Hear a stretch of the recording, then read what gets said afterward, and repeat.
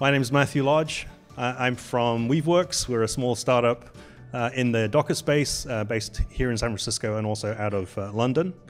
And I'm going to talk to you about deploying microservices on ECS and how you can do that more quickly and easily. If you think about a typical microservice, the pattern you see is some kind of client, somebody who wants to make use of this microservice. Let's say this was authentication for a website.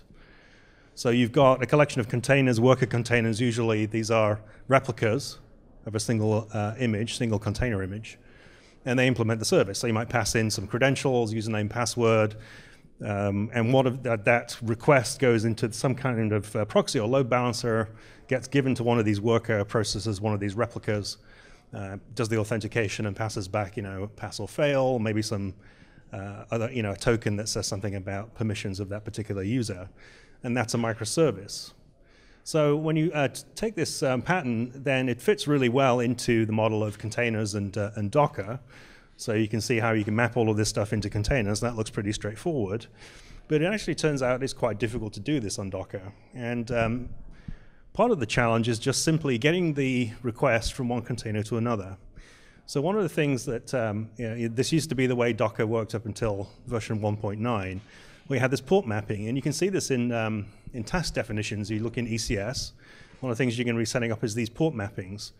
So on the Docker host, the ECS instance, you have this external port and internal port. So the containers have a port number. So this client might, something else might call the client on port 80. And then you map that into an external port of 8080, and then you do the same thing on this other instance over here. So you have an external port that maps to an internal port. And as you can imagine, this is all quite tedious. It also presents you with a real challenge when you want to do something like develop your microservice or your application on your laptop, and then you want to deploy to ECS, and now you're going to have to worry about managing two sets of configuration. Once the one thing that works on your laptop, and then something else entirely for when this gets deployed elsewhere. Docker introduced Docker networking in version 1.9, where you now have a virtual network for the containers. So just a container-only network. It's an overlay. It actually runs over VXLAN tunnels in between the hosts. So there is an Ethernet bridge on each host. All the containers are connected to the bridge. They just use their normal port numbers. And then between the hosts, there's VXLAN tunnels, right? So that traffic goes across, VPC or whatever it is on ECS. So this is obviously much simpler from an application standpoint. The challenge, though, is that when you deploy this on Docker, you end up with a lot of configuration and a lot of extra things. So in Docker 1.9, you need this thing called a cluster store. The default cluster store in Docker networking is based on Consul. You can use etcd, you can use Zookeeper as well, but the purpose of the cluster store is to keep track of all the things on the network. So all the IP addresses for the containers, and then all the name mappings for name resolution. So ironically, you can't run the cluster store in a container, because it has to be up and running before the cluster starts. So when the cluster starts, and when you start containers, what happens is Docker goes off to the cluster store to allocate IP addresses to containers. And so that has to happen on this cluster store because you don't want to hand out duplicate addresses.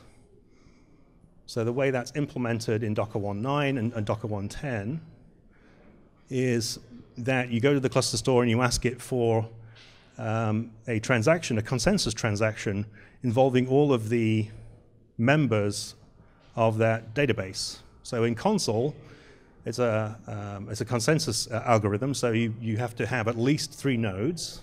Can't have consensus with 2 nodes, because if they differ, then you don't know which one to choose. So with 3 nodes, and then no more than 5, because that's the design maximum for a Consul. So the challenge here is that you've just introduced a whole bunch of care and feeding and extra stuff and extra configuration you now have to do on this cluster store. You also have to configure your Docker hosts so they know about the cluster store, they have the right credentials, all those other good things.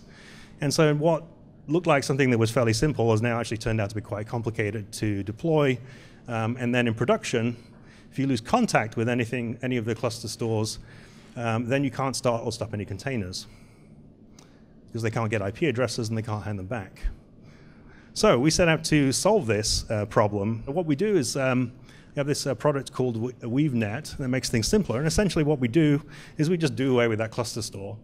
And instead we have routers that run on every Docker host, and they work a lot like the internet. routers in the internet. So routers in the internet just talk to each other. They have some local configuration, and they learn about the topology of the network from each other by exchanging updates. And in the case of the Weave routers, they also can hand out IP addresses. And I'll talk a little bit more about how that works in a second, but essentially what we do is we get rid of that cluster store, you get rid of all the configuration associated with that. And also, for service discovery, now we can respond to DNS queries from containers in the cluster. And so if you want to, your client container wants to find the worker, you can just do a DNS request for the name of the container, and you get an IP address back. And now you've done service discovery, you know where your containers are, regardless of where they're running. They could be running anywhere in the cluster. You can also use WeaveNet itself and the micro DNS server for a basic form of load balancing, so DNS-based load balancing. So you've got multiple containers with the same name. So if these are all called worker, then we can round robin the IP addresses that we hand back from DNS, and therefore you can use a basic form of load balancing with WeaveNet. Let's take a look at how we might do this. So I'm going to do a quick demo here. I'm going to run this locally on my machine, and then I'm going to run it on AWS ECS. So I'm just using Docker machine. So here I have a blank Docker machine, and I'm going to start the Weave network. That gives you that SDN.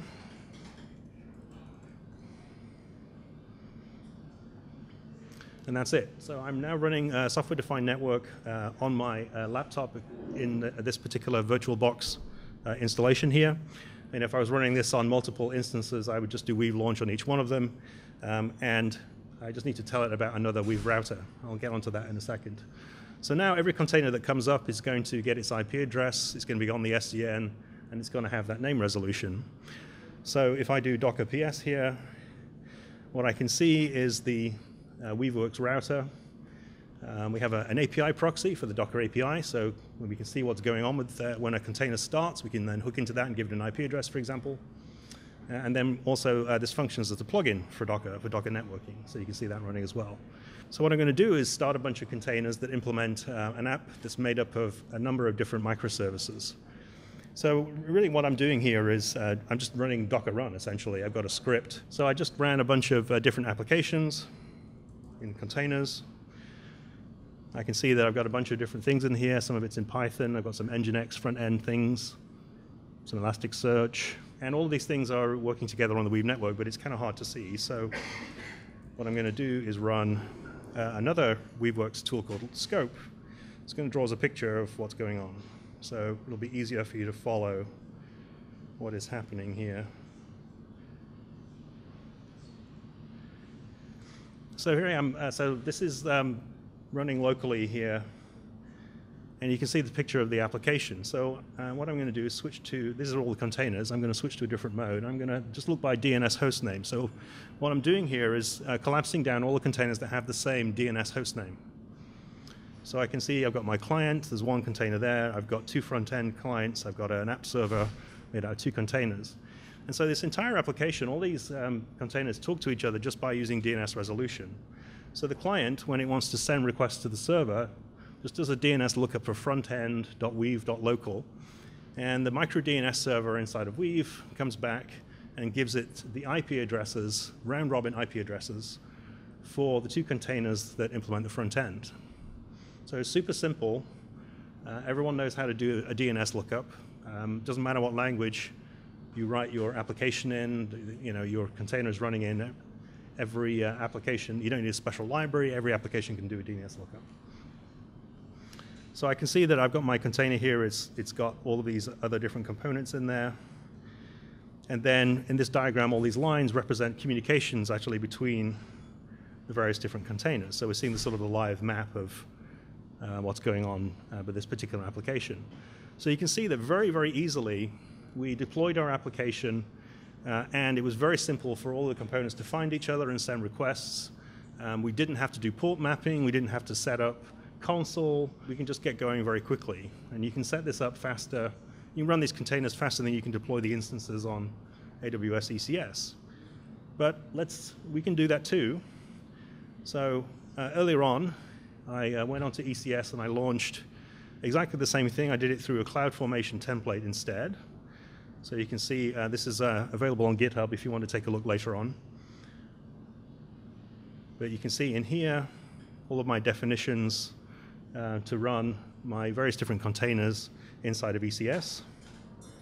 And so I ran this on 2 Docker hosts, or 2 instances, I should say, on ECS. And one of them here, we can do the same trick. And we can see how our application ran on ECS. So in this, there's one slight difference here. We've got 2 clients on the front end instead of 1 client. That's the only difference in this application. And again, we can see that from the diagram that we drew here.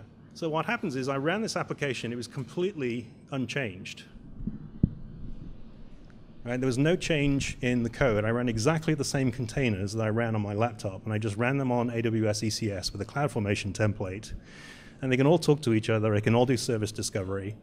And everybody can find everyone else. And so that makes it much, much easier for you to deploy your containers on ECS and do service discovery. You can also build a network that spans your laptop, your data center, and AWS. So you can run containers in different places, and the network can span all of those. Same thing still works. Do the DNS lookup, find the IP address of the other containers, and run everything simply. So this is one way that you can improve your speed for deploying microservices on ECS. So what's happening inside of ECS is when you're starting this instance now, you're running this Weave router container, and it runs on each host, each instance. And so the Weave router allocates IP addresses to containers. So it does that by dividing up the IP address space into segments. So each router that starts owns a different segment of the IP address space. So the routers coordinate with each other to divide and conquer on the IP address space. So those address ranges are non-overlapping.